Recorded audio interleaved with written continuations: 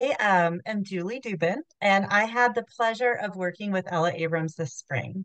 And she is a junior at Sacred Heart Preparatory in California. And Ella just has so much curiosity and passion for learning in a wide variety of subjects. She's especially interested in many STEM subjects, as well as social and ethical issues. She's interested in learning and ultimately using that learning to make a difference. Um, Ella and I had a great learning journey together this spring. We dove into newborn screening and urea cycle disorders, and we learned alongside each other.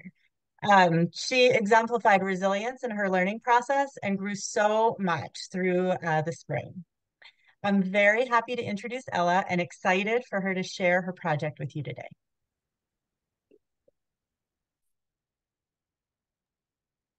Wonderful. And Ella, take it from here. Thank you for the kind introduction, Julie. So yes, I'm Ella Abrams and I'm a junior at Sacred Heart Preparatory in California. Next slide, please.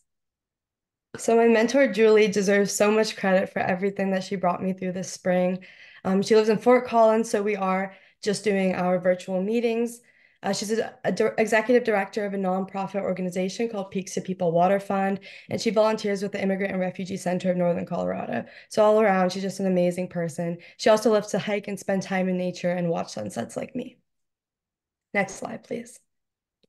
So this spring, we reviewed the challenges and advances of newborn screening for urea cycle disorders in the United States. I hope to formulate my research into a paper and eventually an academic poster. And the reason I chose this project is because it is a current issue, which that I felt I could research thoroughly, and then I also could be biologically, technologically, and ethically curious about. Next slide, please. So this is a brief overview of what I'll be reviewing. I didn't do any computing style project like Jody did with her amazing work.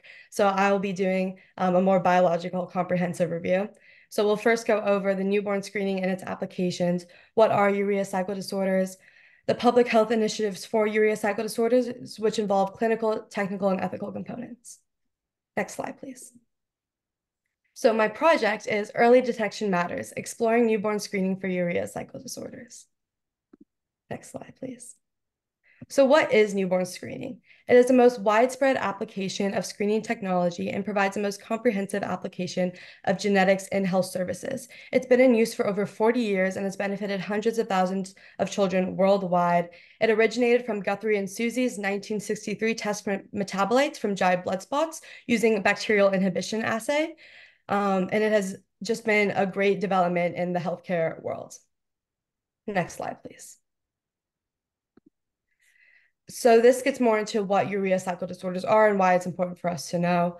When a person eats food that contains protein, the body will break it down into amino acids, but it'll only use what it needs and change the rest into nitrogen. So this will be important because this nitrogen needs to be removed from the body as urea, which is important for later. And then urea cycle disorders, it's also very important to know that they are genetic. They most likely occur when a baby inhibits the gene from both of its parents. But in the case of OTCD, which is the most common urea disorder subtype, it is normally passed down through the baby's mother who has a infected X chromosome, but is not affected herself by the symptoms of the disease. Next slide, please. So the urea cycle, this was the main portion of my research. So as I talked about, the excess nitrogen in the amino acid breaking down cycle needs to be converted to urea and removed from the body as a waste product. Ammonia, which has a molecular formula NH4, is what the nitrogen gets turned into through a series of biological processes.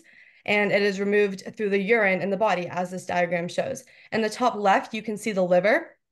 And the mitochondria of the liver is where the ammonia and the CO2 reside. The urea cycle is the yellow circle you can see to the right. Every arrow you see in that circle is a vital enzyme function. When a person is missing one of those enzymes, which is a urea cycle disorder, that is the cycle will not be able to continue, as you can see, and there will be a backtrack and a buildup of ammonia, which is an extremely toxic substance in the bloodstream. That is why the only surrogate marker of a urea cycle disorder is mild to severe hyperammonemia.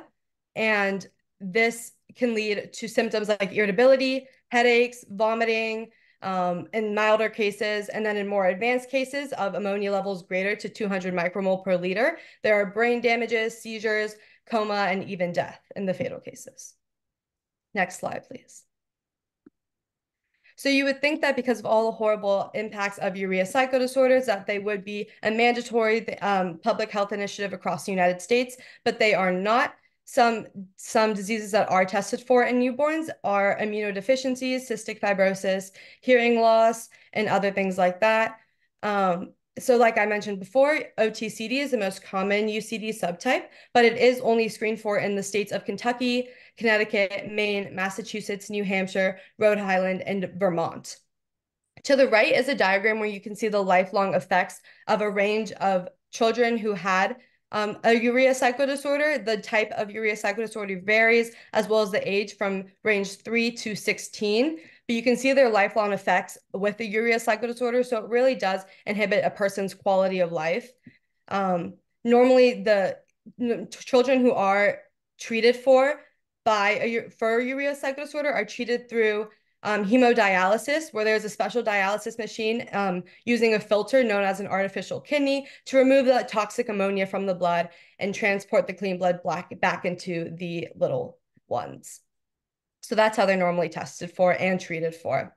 But the reason that they're not regulated for is a series of sub-reasons that I'll get into on the next slide, please. So one of these are the technical challenges, and this has been the main concern in developing an effective public health initiative for urea cycle disorders.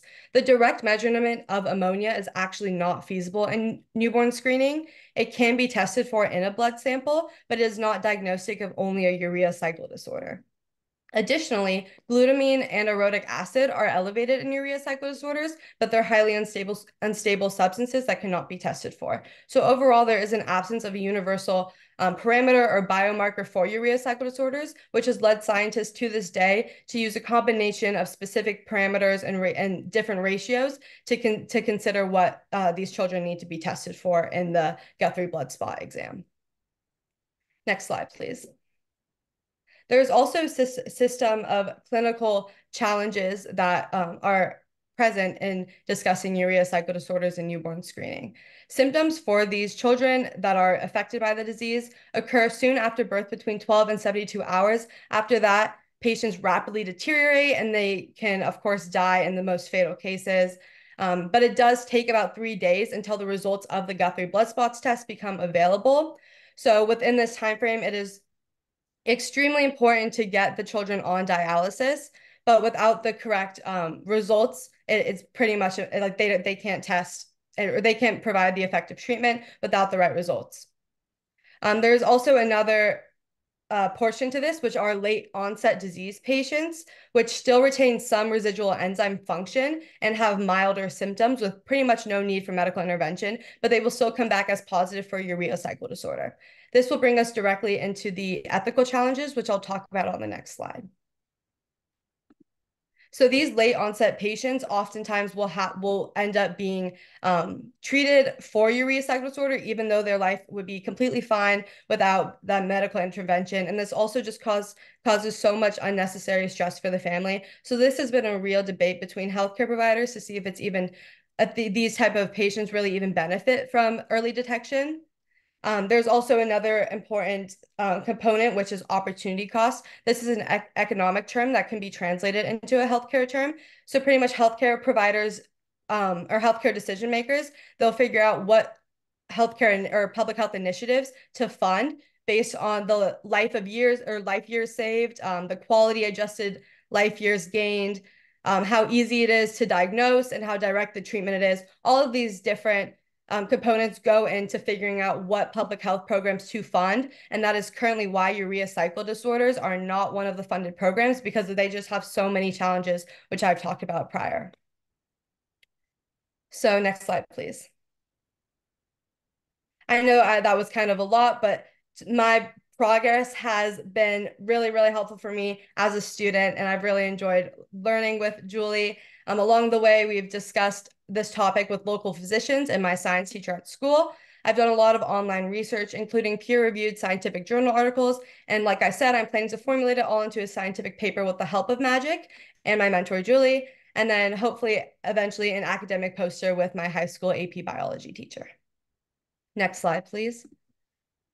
I've really enjoyed my magical experience as being part of this program. Some of my highlights are getting to know my mentor via our weekly check-in questions, as well as the moments when new topics just clicked. I learned how to read scientific literature, like I mentioned, and also filter information that just was not necessary for me to know at my age and education level.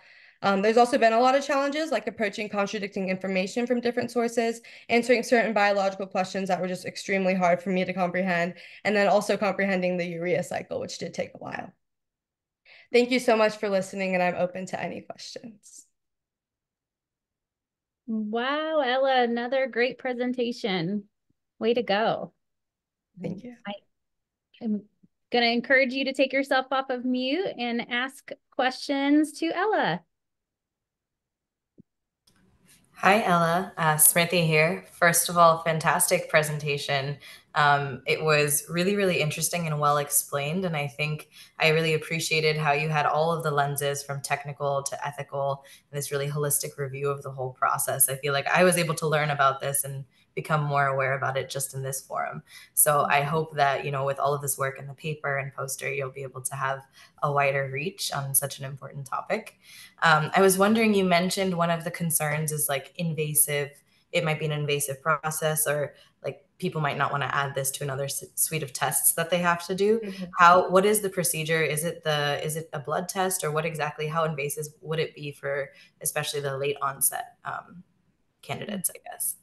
Yeah, that's a great question. So the blood tests themselves are pretty much also known, the Guthrie blood spots are also known as a heel prick. So all it is just a small little prick into the heel of the infant, and then they put the blood into 5 different spots on a card and test for different metabolites in the blood to see what enzymes that the child is lacking. So that's not the invasive part that most people are worried about. It's mostly just the dialysis machine, because like in slide 24 with the picture of the infant, there was just a lot of mechanical equipment, and it's just not necessary because they have the enzyme function in order to continue living their life and being okay. They wouldn't experience some of those long-term effects that I went over.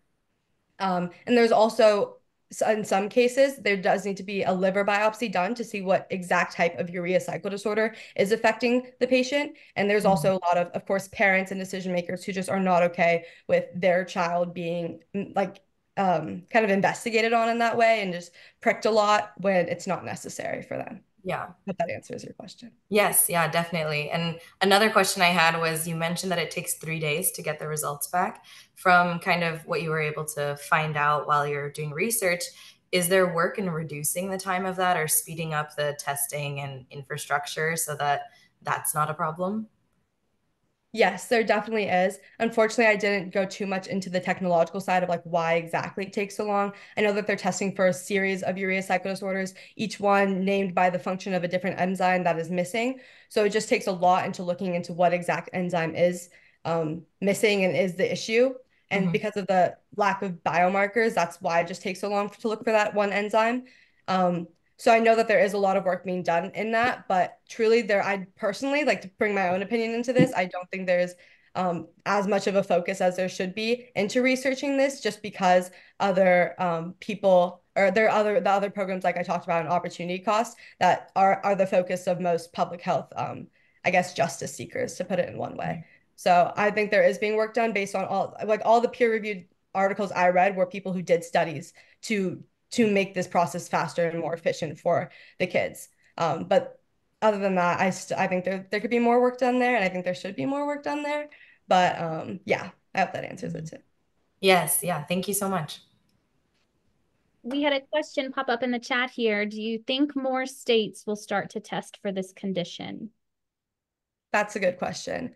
I don't think so. I don't think, unless there is a big unless there's a huge change and the scientists figure out what a better way to test for a urea cycle disorder genetically, and they can figure out what kids will be impacted before the kids are even born. If they can figure out how to test for the enzyme deficiency quicker, if they can figure out how to get those test results back quicker, if all of that can be figured out, then maybe, but that also just takes so much money, so much funding, so much time, so much effort, so many resources out of other programs into putting it into urea cycle disorders. So I genuinely don't think anywhere in the near future the other states will start testing for them. But I think that's something that the healthcare and public health world can be optimistic about. I have a related question. Sorry, does anybody else have a question? Go ahead, please. I just had a question. Ella, thank you so much. That was a great presentation. During your research, were you able to find out what the mortality rate was for the newborn infants? No, I wasn't able to figure that out, but hope I'll be able to. It also is a really rare disease too, though. So it's like about 1 in every 32, I'd like to say, 32 to 40,000 kids impacted by this. So that's another thing to answer Mr. Abrams's question. It's just not also a huge disease that impacts people as often as like cystic fibrosis and immunodeficiencies do. So that's another thing public health people need to take into consideration. And then my follow-up question is, one of your slides indicated that for those that contracted the disorder at later in their life, the intellectual disorder, what did your research show what intellectual damage occurred to those that encountered the disease later on in life? Yeah, that's a great question. So for that paper where I got the diagram from, it just talked about like kind of their learning challenges. So in elementary to middle school, they would just have trouble processing things, kind of keeping up to school or up to speed with the rest of their classmates. And that was the biggest thing. I don't have any direct numbers as to like how many did, other than what the diagram said. But it's because a lot of kids that are impacted by a urea cycle disorder, unfortunately, they do go into a hyperammonemic state or coma. So they are their cognitive function is greatly decreased the second that they go into that coma, and that impacts them for the rest of their life. And those are some of like the long-term effects, like just lesser school performance than their counterparts. All right. Thank you so much. Ella, I wanted to say that this is a huge topic and you've done a phenomenal job in 4 months, especially for an 11th grader. Thank you. You've done a wonderful job of presenting, just like the previous mentee. I know that you focused on the scientific aspect, which is what you want to do, but there's also a social political aspect. This state that you and I live in, California, was not on the list of 5 states, I think, that actually do this testing. So hopefully after you do the poster and the presentation, hopefully you'll have an audience where somebody will pick it up, if not yourself, and actually make a plea to our legislators, the funders, so that they can actually fund something like this. A prick doesn't sound like it might be too expensive, but I don't know all the details of it. So I'm hoping that this work will have a huge, wider impact. So thank you for doing it, to both you and your mentor, Julie. Congratulations. Thank you so much. And I agree. I hope that it can really make a change in the community we live in. Yes. Thank you, Julie. Yes, wonderful job, Ella. So articulate, and your passion and knowledge for the subject just shined through. Great job. All right.